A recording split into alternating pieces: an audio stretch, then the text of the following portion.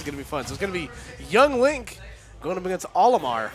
All right, so we're starting things off for Spectrum and AON with the traditional zoning war. I feel like as far as what we should expect out of these characters, no one's going to want to approach. Would you want to approach on Olimar? I'm good, man. Would you want to approach on Young Link? Oh, no, absolutely not. Would you want to approach as either of these characters? No. Like the fact that Biddy is the first one to like really press the envelope, that's quite surprising. Yeah, like there's definitely some pressure-heavy, setups that Young Link can play with. But I feel like against Olimar, it's definitely running the gambit because Olimar up close can just kind of destroy you. But Biddy getting the ever-loving blessing of Olimar's shield coming through for him right there. Man, Olimar's head isn't that big. It's not nice. I don't like it. All right, so Biddy's doing a good job at least keeping it close. That's all you can really ask for against like these, these juggernaut players that kind of have reputations to them. And I believe they've played in the past in like they actually have other Smash games. So they've also played an Ultimate in bracket. For what it's worth, the record is currently 2-0 in DeBuzz's favor. There you go. Ooh, that just barely won that F smash, and there we go. Gets the forward air kill. So good stuff there from Biddy. Yeah, Boomerang, when you use the smash input for it, leads to so much for Young Link at close range. Oh yeah, without a doubt. So like it's really weird. You wouldn't think of projectiles as your hit confirm when you're not talking about the likes of Ivysaur, but really Young Link plays very much in the same way. Okay, guess with the up B. That's going to be some good damage right there. Oh, he tried to do this. All right, buddy. No, it's Biddy. I hate this. Got him. Control your mans. He's bullying our 5th seed. Yeah, you're right. All right, so DeBuzz able to even things up nicely. Having a bit of ground to make up here, but Olimar, like we said, is kind of an offensive cannon. So if he's able to get up and close on Young Link, it's going to be big damage. And the White Pikmin's a good way to get that started, but Biddy doing a great job just immediately getting rid of it. Yeah, Biddy seems to have a very good idea as to what tools he can use to remove the Pikmin, depending on where they're placed. Which, just good presence of mind for the matchup at hand, because most people aren't that well versed in the intricacies of fighting Olimar. Yeah, I agree. Like, oh, he might be dead here. No, just kidding. Okay. Big hands. Big magnets. I'm saying. Yeah, but I agree with what you said right there. Like, the thing about against fighting Olimar is that you have, like, very small windows to kind of figure out what the hell's going on, because the damage can rack up so quickly, just like that. Like, DeBuzz is losing. He's only taken about another 20% since taking the first stock from Biddy, and there we go. Q confirm. All right. Another thing to keep into consideration is that as far as the zoning war is concerned between both of these players, their targets are small. Like, imagine you're having to have the accuracy to consistently hit Olimar. Yeah, you turn off your targeting computer. Something wrong? Ooh, okay. Nice stuff right there with the nair to the up smash from Biddy. Now having the landing trap option on Olimar, and there we go. The down smash will cover the other end, so there's one stock, baby. All right. That's all you need. So let's see what the response is here from DeBuzz. Right now, Biddy doing a really good job putting up this wall with the fire arrows. Setting up a good amount of damage right off the bat. This could set a really strong precedent for Team Spectrum. Okay, there we go. Getting the DeBuzz to stop and sit back, throw some Pikmin. Now DeBuzz starting to reach the percentages where he really has to watch out for the up special as well as the forward air. Yeah, and then DeBuzz only getting a minor punish off of that grab right there. Ooh, okay. Once again, good job from Biddy. Immediately eliminating that white Pikmin. That's where the damage gap can really, really close. But a huge, really heavy offensive lineup right now for DeBuzz. Woohoo! Okay, how did that not hit? Pikmin just asleep at the wheel, unfortunately. Not giving the read to DeBuzz. He's going to work a little bit harder to net this kill. Meanwhile, Biddy inching his way inwards. Yep. There we go. Ooh, he's in the press really right now. for it. Ooh, yeah, if he teched in place, he was Dunsky Bunskies right there. See, Biddy can't get too antsy. If he starts to give up his Oh, zone of no control, way. There we go. So there we go. DeBuzz, or Biddy win the game. Or yeah, go Biddy. That's all I got. Let's go Biddy. 5th seeds, am I right? Yeah. Okay, so we're going to have 3rd seeds popping up next. There we go. Nice catch right there. As you see Olamar's the house classic. I love it so much. It's the most robotic fist bump I've seen from either of them. Dude, he was like already in like fist bump. He knew it killed. He knew it killed. Well, you saw the blue flare. The blue flare pointed at him. I want to watch. Here we go. Like, see? He knew. That's the go directly to boardwalk. You're just going around the board, man. You really wore a Dragon Ball Z shirt today after everything that happened? Stop. I'm so upset. Oh no! I just realized what you said. Oh no! Player 4 is in the building. We're doomed. Can someone get player 4 out of the building? Can somebody please call the police? They did you in once, they'll do it again. I think Reggie wearing a banana suit outside of the police department probably was one of the funniest things I saw all weekend. Oh, that picture got out? The one with you in the banana outfit in front of the police headquarters? Nice. You know that's only 5 minutes down the road from the DCU Yeah, Center. that was crazy. It's like they knew. Anyway, so moving on. We're going to have the battle of the 3 seeds, I believe, in Raptor and Lemon Tea. So, Wolf versus Yoshi. This should be fun. I believe Raptor has the distinct honor of being the player on Team AON that wanted to be here the least. That's funny. He was really looking for someone else to fill his spot. And then I was like, but Carlos, dollars. And he decided, dollars. Dollars. I can legitimately just picture Raptor being like, I don't want to be here. That's funny. I'm 2 blocks away from Taco Bell. That's true. That's hey, listen, that's good. I Like, want to go to Taco Bell. that's a good incentive. You're being right there to Taco Bell and Raptor, a Taco Bell enthusiast. And I find it funny, even when one Yoshi from Yoshi's Island doesn't make the trip, another one does. Of So- course. So yeah, that's going to be a thing. I don't know how far down the line our next Yoshi would have. I guess Pong would have been the next available player who has been grinding Yoshi on the low. Of course he has, because he's from Long Island. Yoshi Palutena is low-key a devastating duo. Like, there's like 2 different flavors of mashing available to you. Dude, never in a million years. It's like the half and half and the pink lemonade of mashing. You're satisfying every taste bud. Sometimes, have you ever had Arnold Palmer where they mix the sweet tea in the pink lemonade? That's dangerous. Really? I've This is not news had to that. you? This is news to me. Frank. Oh, we got to... I'm about to rock your world. Oh, boy. This IHOP after 4 is going to hit different tonight. Anyway, here we go, folks. The battle between Wolf versus Yoshi. So, a very traditional matchup as far as Long Island is concerned, so this is very familiar territory for Raptor. However, I don't know how confident Lemon Tea is in fighting Yoshi, as I know New Jersey, not the biggest of fans of the dinosaur. We have approximately 1. And I don't know if... And Let's he's go currently in Clune. school. Yeah. RJ doesn't even count anymore. Oh, yeah, I forgot about RJ. Okay. The switch to Falco is that fast. That's for true. going I to actually zone. completely forgot about RJ. But I also don't know. I don't think him and RJ have like played in any frequency or at all. So we'll see what happens here. Because again, Yoshi, another one of those characters where the game can slip away from you very quickly if you're not careful. I know Team AON is getting a ball out of this because we have a plentiful of wolves, but more importantly than not, the number 1 seed for Team AON, Stocktaker, has predominantly been playing Wolf in Ultimate. And this is a matchup that's very often seen. Yoshi versus Wolf is hilarious because you'd think that Yoshi is like a good weight to get comboed, but he's able to get out of a lot of setups from Wolf. Yeah, I can totally see that.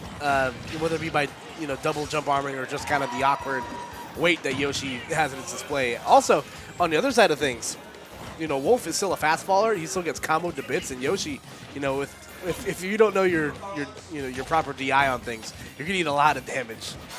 Yeah, if you're not aware of what Yoshi's bringing to the table, his hit confirm to single hit follow-up is devastating. Wow. But anti-airing with the up smash working out well as Lemon Tea breaks first blood. Yeah, dimensional cape with legs, able to net that first kill for Lemon Tea. So Really makes you wonder where Wolf learned to do that.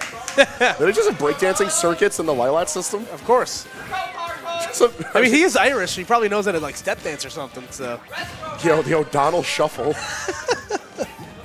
I would love to know why everyone in space is Irish, by the way. That'd be someone at home can answer that for me. That'd be great. Regardless, though, Raptor able to even things up nicely, but has himself at a bit of a deficit here. Great empty hop right there from Lemon Tea. Ooh, but the shield poke. All right, it's a little bits of pressure here and there, but Lemon Tea's doing a great job of just mitigating all of the landing space that Yoshi has at his disposal. On Stadium, Yoshi is able to traverse that whole latter half of the stage from the ledge. So long as Wolf is able to cover the plat and center stage effectively, he has all of that on lock, and that's free damage for Wolf to rack up. Oh, yeah, without a doubt. So let's see what the adjustment is here from Raptor, because, like, obviously, you know, the big thing. Oh, I think he's dead. Yeah, Bye. stole a jump. That was also off of second lift of egg throw. There was not much hope for Raptor coming back, and now MT with a very comfortable lead. Only sitting on 53% and forcing the approach out of Raptor. Yeah, looking awfully comfortable in this matchup. Again, that shield poked? Or did he drop shield? He had to drop shield. Yeah, Yoshi's literally the only character that can't get shield That's poked. right, you can't get shield poked. You can't crack an egg without it all leaking out everywhere. Ooh. It's all or nothing. Well played. You know that phrase is ruined for me. Yeah. It's such a useful turn of phrase. Oh! How's about that for the all? A very loose setup following up into Raptor getting himself a kill and some pressure. Oh my God. All of a sudden leading to a ransacking of damage on Lemon Tea. That's what I mean, man. Like, these leads against, like, if you get hit by egg lay or something like that and Yoshi has the time to set up on you, like, it's truly a nightmare scenario because you can just eat so much damage. Nair beating out up smash. A strange hell. Mood. I just heard what Biddy said. I'm very upset. That was terrible. But he's not allowed to talk right now. Okay. Oh, okay. Both players just kind of dancing around right now. Raptor having to be very careful. Oh, that was super dangerous from Lemon Tea. Bro, what the heck? I think he keeps forgetting there's a second hit. The legs come up. Raptor throws an egg to cover his landing.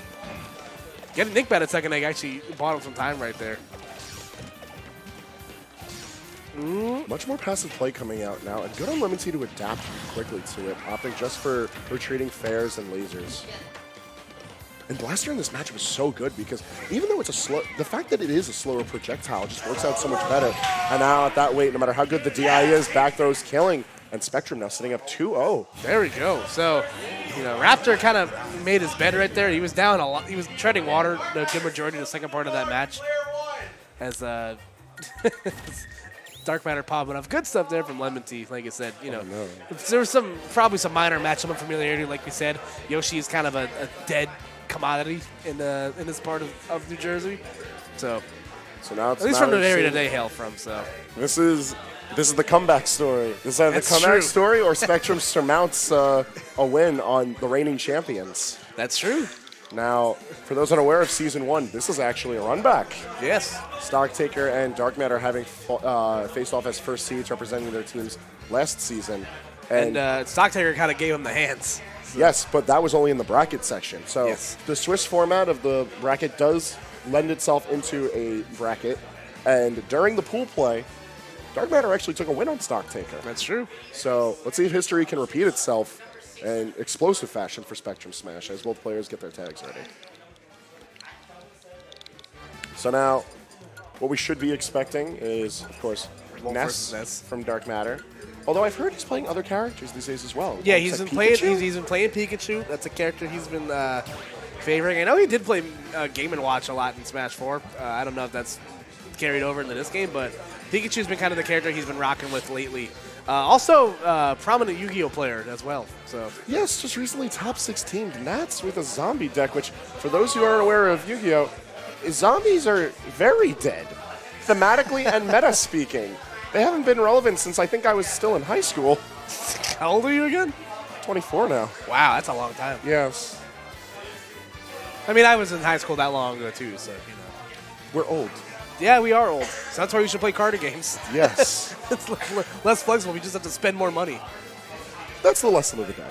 Play card games. Yeah, you know what? I definitely was There's been a Pokemon TCG explosion on Twitter recently. Especially in our area. Yeah, I definitely almost bought an expert box from Target the other day for like $40. I blame Max Ketchum and Tweak. Yeah. They're definitely patient zero of this. Let's just buy $60 worth of cards on site. Yeah, I know nothing about like deck building or competitive Pokemon, so I'm definitely looking into how to do that. Thankfully, the TCG stuff online is free, so. Well, it looks like both players are ready, and they're selecting Town and City for their stage. Now it's a matter of the characters, because while almost definitely Dark Matter will be picking into his Nest, as it is one of his signature characters in this game, looks like Stocktaker is going to hover right on over to Wolf. There you go. There we are. So it is worth noting that Stocktaker is very comfortable in this matchup and against Ness as a whole.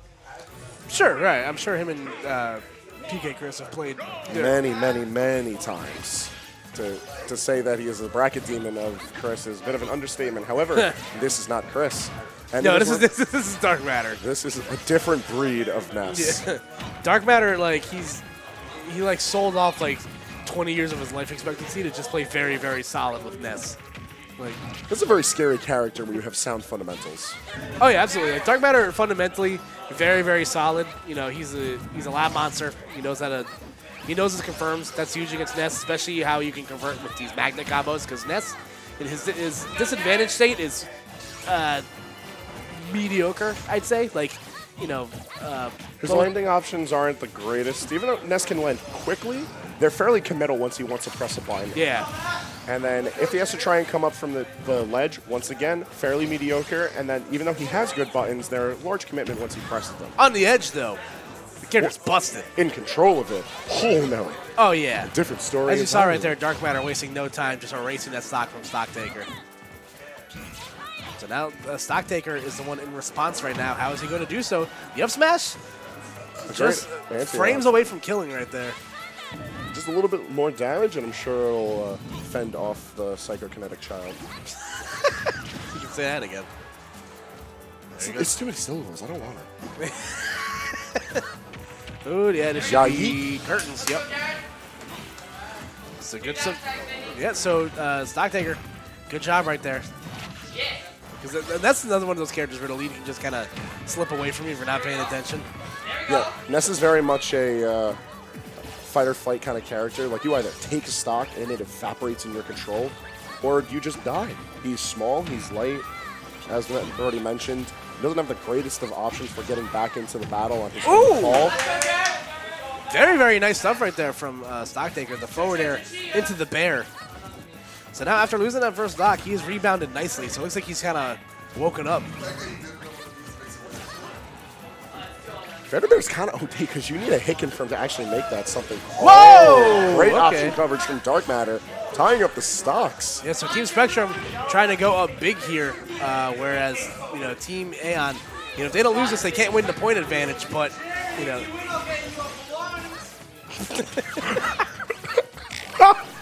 I'm so upset I can hear that. I think the audience might have. Oh, boy. Okay, Dark Matter continuing to press his advantage state right now. Doing a good job of it, although whiffing the coverage as Stocktaker goes in for the landing, but he's not able to manage it for too long. Mispositioned with the down smash, though. Yeah, that could, you know, maybe that could come back to help him. Force the side B up B. Oh, with the air dodge. You hate to see it happen. So, Team AON cannot win via the point advantages, but still, there are points to play for here. So, indeed, indeed. It seems like second seeds are going up now as Kofi goes to follow up. And